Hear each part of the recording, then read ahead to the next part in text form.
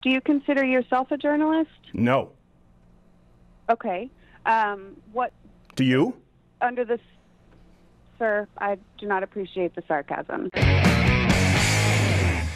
Question of the day, where were you when you realized that journalism wasn't what you thought it was? It was probably me with Dan Rather forging documents. That was one. And now we're talking about fake news. When Walter Cronkite said, I believe the quote was, "You can't be a reporter and not be somewhat of a liberal." I remember that hit me like just a blast of cold water, because we're about to show you an unedited interview with the writer of an article at the Austin Chronicle. I think Sven Computer has this as an overlay. It was an article written about the recent Crowder Confronts. Yep. About the video. Never featured the video, just riddled with inaccuracies. Not to feature the yes. video. So we tried to reach this girl, and we weren't able to reach the author, and then she called us back, so that's what you're about to hear. Hey, here's the thing, it's not about the Austin Chronicle, right? I mean, I get it, not many people read it. What it's about is the media at large. This has been going on. I've encountered this with Daily Beast, with Washington Post, with Sky News. You were there when we did this with Sky News. Yep. It's about the media getting away with this scot-free for so long, and we just can't, it's kind of like the Crowder Confronts. We just can't allow it to continue. So hope you enjoy the phone call. Stephen Crowder. Hi, this is Jesse Kate. Hey, Jesse, how are you? I'm well. How are you? I'm doing well. I'm glad we were able to connect finally. Absolutely. Thanks for reaching out. Sure. Well, I know the first thing is I know you were looking for someone to comment from my side here on the story. I had some questions for you. Curious as to you wrote an article about a video exclusively, kind of a play-by-play, but never included the video. Why's that? Sure. Well, it's pretty easy to find. I did include the title and mention the platform, YouTube, that it's on, so anyone who can use the internet can find that. But I do have some questions for you, actually. Sure, but why wouldn't you embed it then at that point? I don't understand, because some of the inaccuracies I'd like to go over are clearly stated in the video, or at least featured in the video. So is there a reason you didn't embed it? Well, I just specifically said that. We chose not to do that, but I did include the title and the platform that it's on. So, why? That's my answer. So if you would like to tell me about the inaccuracies that you found, I'm happy to hear you out, and I'd love to hear those. Absolutely. Well, first off, I'm glad we're finally speaking, because the first inaccuracy, I mean, you didn't reach out to me at all directly for a comment or for my side of the story, which surprised me, considering this is reporting. Well, I did reach out to CRTV, and I put that in there. I have the email thread, and I'm happy to provide you with that. Sure. Well, I know you reached out to a generic page on CRTV that, I don't work for them. We have a partnership agreement, and you were advocated to go to my social media pages. All my producers, their emails are there. We have a very quick, simple contact me page, and I know you wrote that you were not about to, quote, fall into that trap. So what trap is that? Well, I'm not going to use my personal social media platform to reach out on this story. So I'm calling you now from my cell phone number. So that's as personal as I'm willing to get on this. As a journalist, I would just like to streamline this conversation and get the inaccuracies that you mentioned. Sure. Well, that's an inaccuracy. Your voicemail said, okay, well, I'm happy to hear you out now. Sure. Well, that's right there. That's one inaccuracy, that the implication that you had reached out to me, because we never received word. Now, of course, would have loved to give our side, especially if we'd have known that you weren't going to feature the video that was in question. A couple of things before we get to the other inaccuracies, which are more obvious. You mentioned our fans doxed this person. They received death threats. Any evidence of that? Well, it's all over the comment threads. I was able to find those people, the person at Juiceland and the person's manager, all of their personal information is on multiple platforms at this point. Sure. So I guess we need to define first, as you mentioned, journalistic integrity. I know that's important. What do you mean when you say doxing? I want to make sure I'm not misconstruing this. Well, the release of someone's personal information to the public, their home address. In this particular case, the employee, to my knowledge, is transgender. Both their birth name and the name that they go by were released, which can be very dangerous. All sorts of personal information is out there now about these individuals, which I'm sure, I understand from the little that I have been able to find, in terms of your beliefs on these types of things, that you certainly don't advocate for violence. And I did include that in the story that Yeah, absolutely. Which I am very happy to hear that. Yeah. Well, I don't know that you did mention it, actually, dangerous. though. I don't know that you did. That's another thing. I don't know that you did mention that, you talk about me being 6'2" and the person being smaller. I find it odd that you went out of your way to mention that information, but not that I repeatedly said, I am not calling any actions to violence. I would never want violence against you. I didn't see that in there. And that was in the video. Sure, I understand that. You are 6'2". Is that inaccurate? Well, why would you list my tale of the tape and not my actions, where I clearly stated, listen, no violence? Why doesn't that make the piece, but my size does? Well, because it's an act of aggression to go behind the counter. Okay, so you think that act is more significant than me saying I am not advocating violence at all? Please just take the post down, and this will be the end of it. You think me being 6'2" and larger is more important than my active calls to action, which are nonviolence? I certainly am not qualifying that or ranking them at all. You didn't mention one at all. I'm sorry? You didn't mention one at all. Okay. Well, the thing is here is I'm not calling you to be interrogated. I'm giving you an opportunity to right wrongs that you find. I'm trying to. No one reached out to us for comment. You mentioned my size. You don't mention that I clearly and explicitly and repeatedly state calls to nonviolence. You imply that we dox them or that our fans did. Do you know who released the information of where the juice land was in the personal information? You know who did that, right? Why don't you tell me? You. Okay. In the very first paragraph of your article, you're the one who states the MLK Juice Land and releases this information. Not us. We blurred the name. We never mentioned the location. You did it. I also did not release that person's name. Okay. So if neither did we. But you're the one who released the location and the information. You understand, to imply that's something to our fans, that you did it. Okay. I appreciate you saying that. I find that to be inaccurate, but can we please move on to the other things that I'm very curious about the other inaccuracies that you said. Your voicemail to me, quote, said it was riddled. Yes, well, there's three. There's three, and right now you just said, here's the thing. If I say it's in your article, you can bring it up right now. You mention where the juice land is. That's you, and you say, I don't believe that's accurate. This can't be a fruitful discussion. Okay, another thing. You mentioned alt-right comedian. A quick rudimentary Google search would show you that I'm not alt-right. I've very fervently disavowed the alt-right. And as a matter of fact, they've attacked me. So can we agree that that's at least one inaccuracy? Where's the due diligence there? I don't find that to be an inaccuracy, but Why not? Why not? Well, for various reasons, but it seems like we're arguing semantics. Name one. Name one. No semantics. Name one. I say I'm not alt-right. I've disavowed them. You raising your voice at me? I am not raising my voice. Okay, that's fair. Responding to you, okay? That's fair. I'm not raising my voice.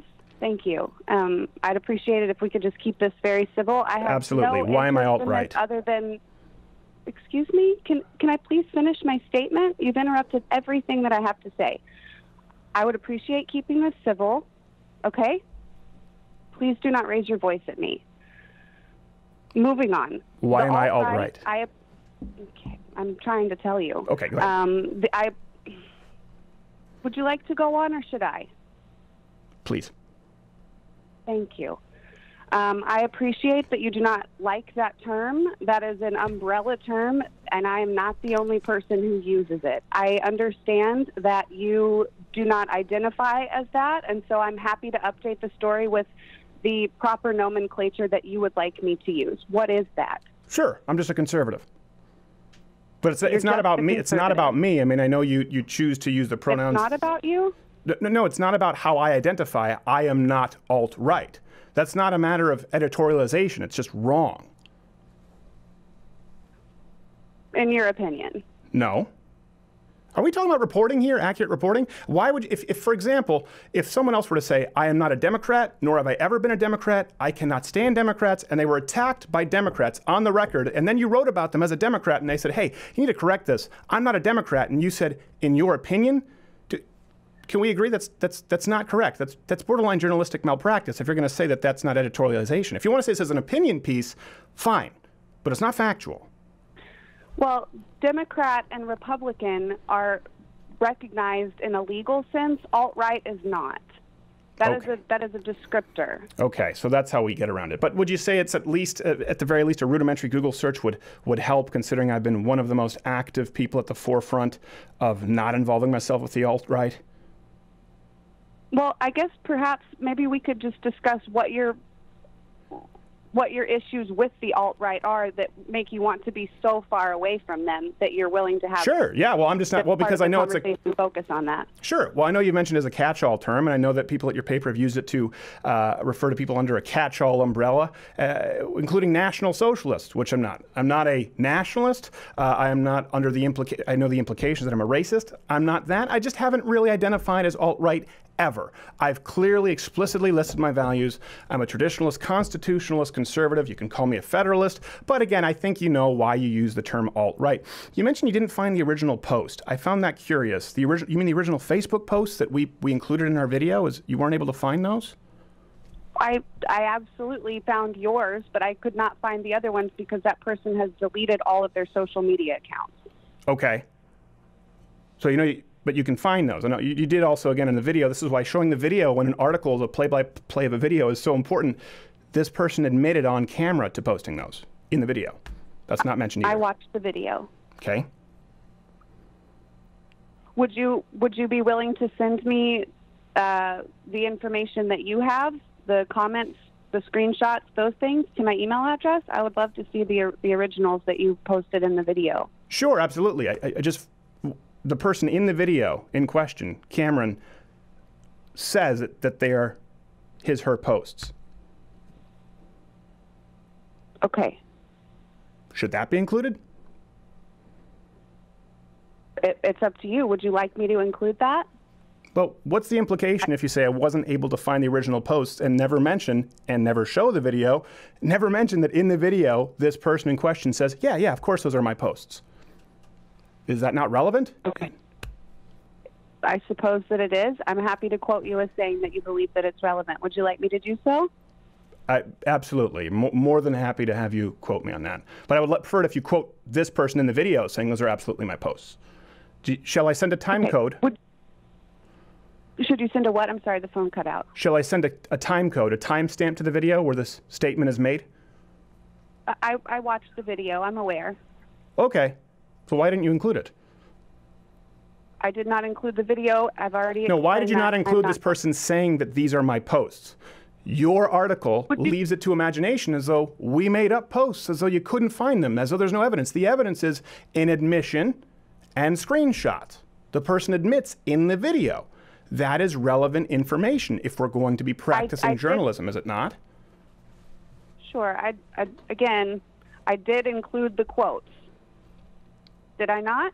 The quotes of this article right now. The person saying, those are my posts? It says, according to screenshots posted by the Crowder camp in a YouTube video, and it goes on, which I specifically mentioned there that I've redacted that name. So no, back to your earlier statement that I released that information, I have redacted that person's name. Okay. But anyway, Just to be clear, what does redacted mean? Removed the name for safety purposes is which I right, so it's clearly been removed. Stated in the article. Now. Yeah, it's been removed now. Yeah.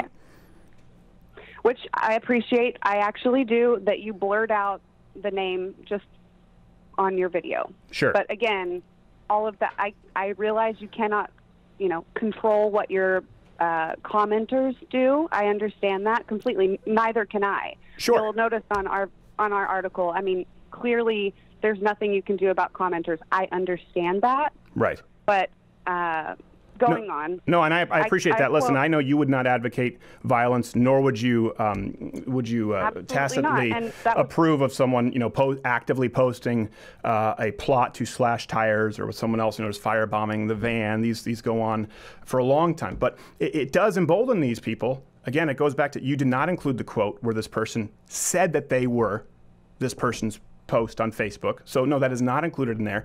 And when you say I couldn't find the original posts, talk about how I'm 6'2" and not my active call to nonviolence. This is an inaccurate piece. It's riddled with inaccuracies. Okay. Like we said, we've been through 4 or 5 now, and I'm not in control of my fans, but I am not judging you for anything your fans have said. I am calling to your attention the things you've said. I understand. And my actual statement is we have yet to obtain the original posts, and the employees' social media accounts appear to be deleted. From what we can gather online, the following is the basic rundown. Yes. So would you not deem it relevant that the person gathering online is in the video, the person in question said, these are my posts. Of course, these are my posts. Is that not relevant? I suppose that it is, and I'm happy to quote you on that.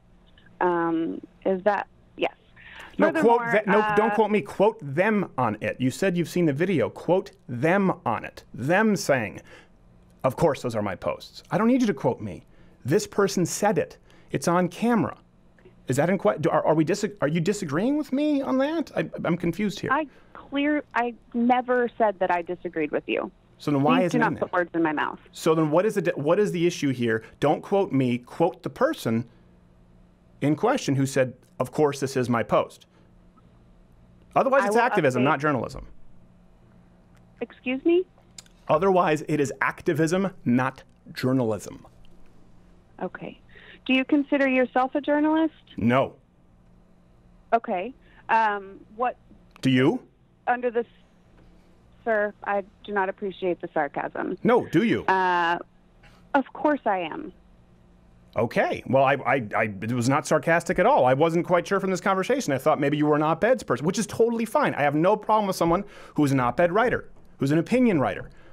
I have no problem with that if it's clearly, explicitly stated in the piece. Okay. I understand that, going back to it, you are upset that I mentioned your height. But no. the entire... Excuse me? No. Okay. Well, could I finish, please? I understand that you have mentioned that I mentioned your height multiple times. So the reason that I did that, which I'm pretty sure reads very clearly, that the reason that is relevant is because you did walk behind the counter of a business. Yes.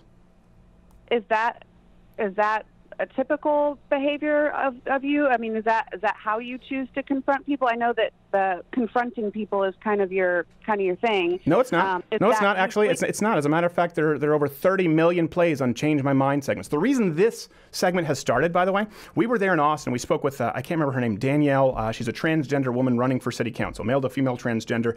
This went on while there were calls to firebomb our van. This occurred while this person was advocating and plotting to slash our tires, where we were actually sitting down doing a Change My Mind segment, which is a completely unedited interview where we sit on the street and allow anyone to have a conversation. So it's not kind of my thing. Yeah. There are 2 of these. I think there are 10 plus of those.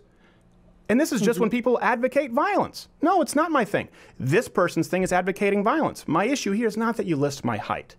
The issue here is that you write an article where you say you couldn't find the original posts. You never quote the person in question who openly says, of course, those are my posts. You do not show the video. You refer to me as alt. I'm just going to finish here. You refer to me as alt-right. You mention my height and not my active call to nonviolence. Again, I state, this is a piece very selectively choosing facts, if we want to call it those, and it's activism, not journalism. And I would just appreciate if it's labeled such.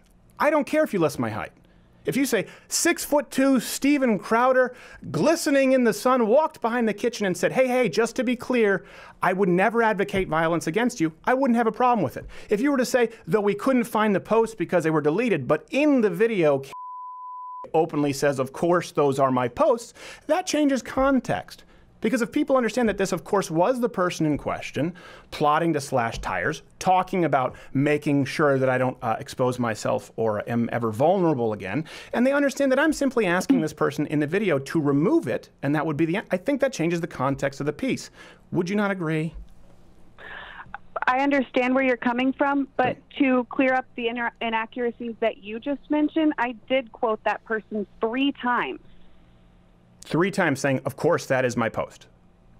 The fact that I did not include that one statement does not It change verifies the fact that accuracy of the statement. It is pivotal. Of course, listen, you can quote them saying Steven Crowder's mean all you want. That's complete. It could not be less relevant. That is not. Did you read the thing? I have it right in front of me. Nowhere is it included. 0 places. That statement is not, but 3 statements in a row are, including the one in which this person said that he, where is it? I am dead I inside. would just remove the signs and slash his tires. That's the part you had an issue with. There was also a part that I included in which that person says, I worked with some on the Robert E. Lee statue. I included that as well. So the idea that I was just falsely portraying this person as being completely innocent is completely off base. You falsely portrayed the accuracy of what we had posted, saying you could not find it, and you did not include the video, nor the quote from the video where this person confirms that it was indeed them.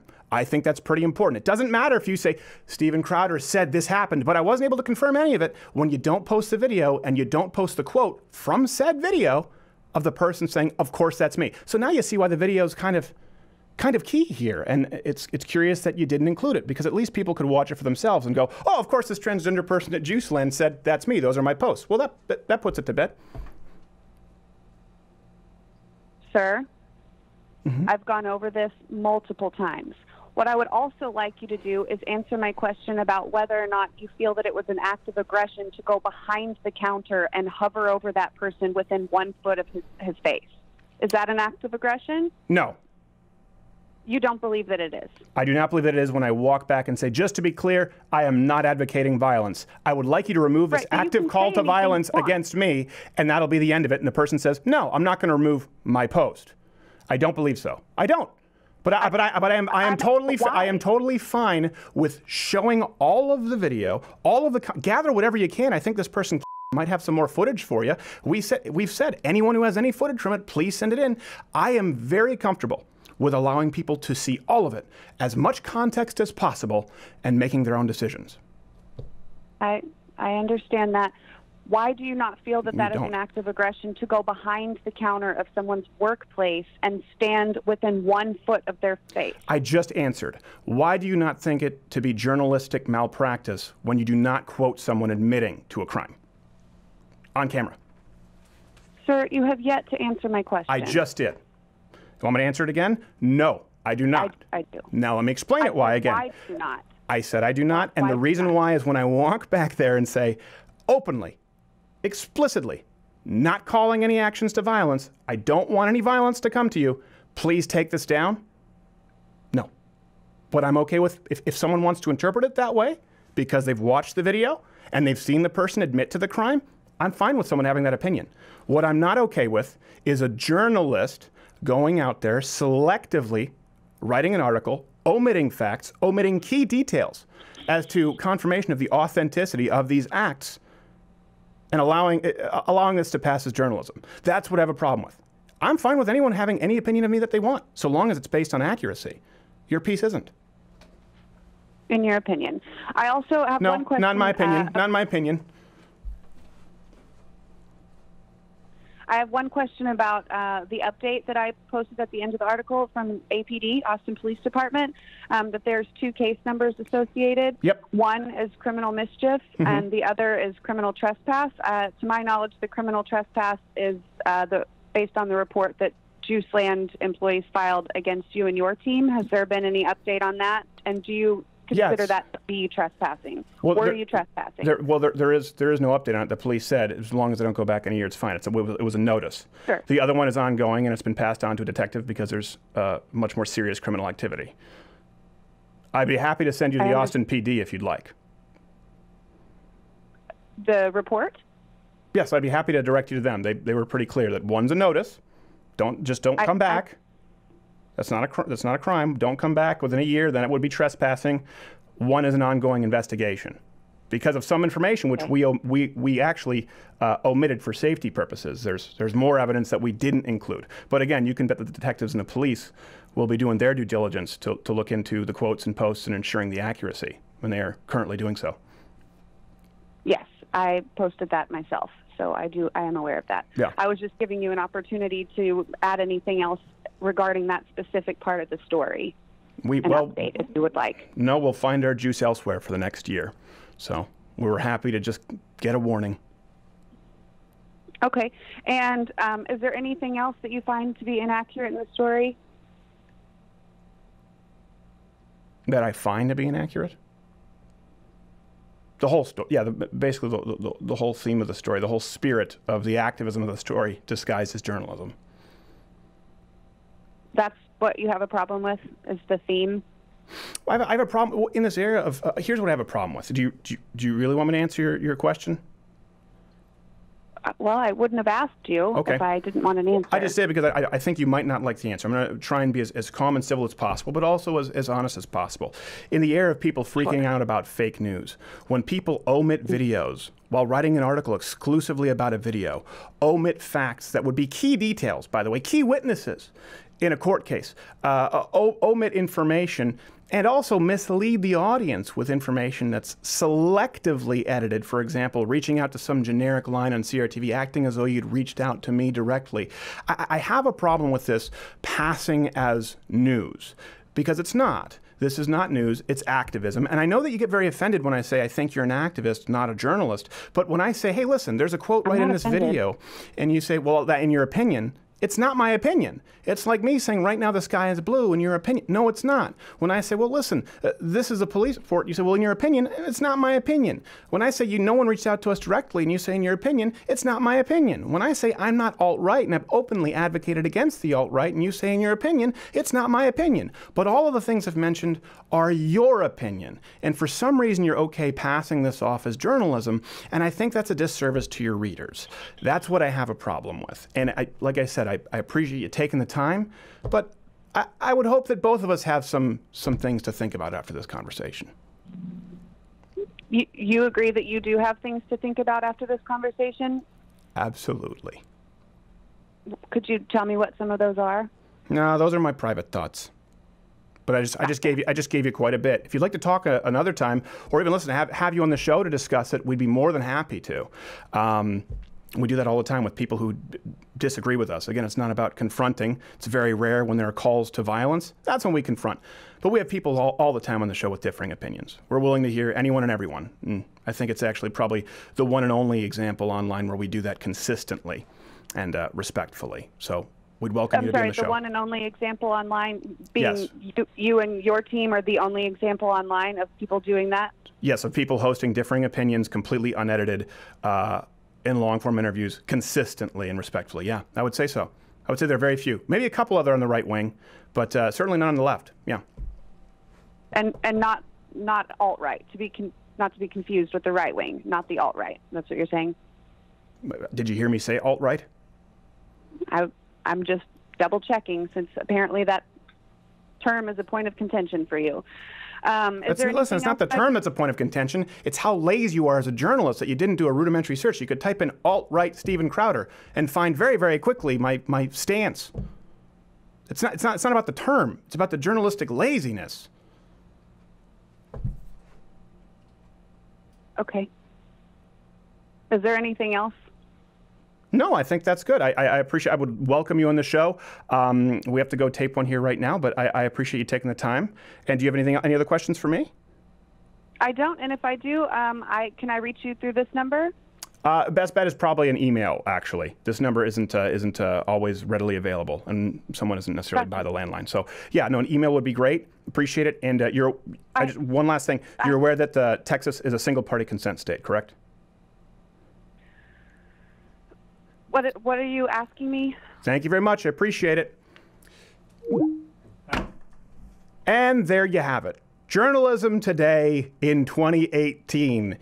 Your thoughts? I'm curious. If you like this video, subscribe, watch one of these other videos, or hit the notification bell. Well, you should hit that if you subscribe anyways, because subscriptions don't mean anything on YouTube anymore. Now you have to hit notifications so that it shows up in your inbox. So I don't know why you subscribe in the first place, but that's what you have to do. Also, we're not making money off these videos anymore because YouTube decided why. They just said we're not going to. And when we said why, they didn't tell us why exactly. Imagine if you showed up to your job, you did all your work, and then they said, hey, by the way, we're not going to pay you. You said why? They said, piss off!